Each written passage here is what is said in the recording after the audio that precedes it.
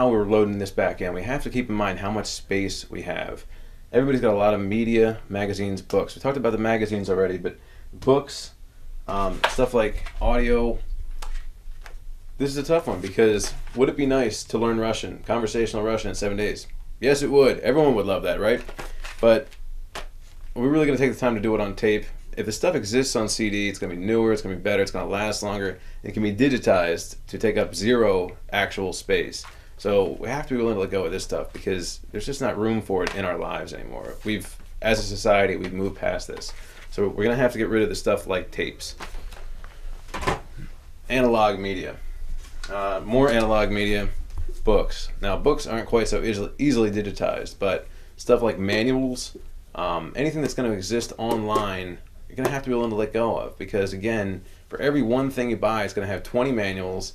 You're not going to take the time to look through this. It's just going to make you more disorganized. It's going to contribute stress to the space you're trying to work in, and that's not going to help you. That's going to hurt you. So it's not information you're losing. It's space you're gaining.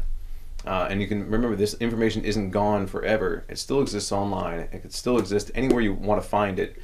You don't need it in your space. So we'll keep the books that are most important to us and try and cut down by half because we're not really going to need everything we already have in the space.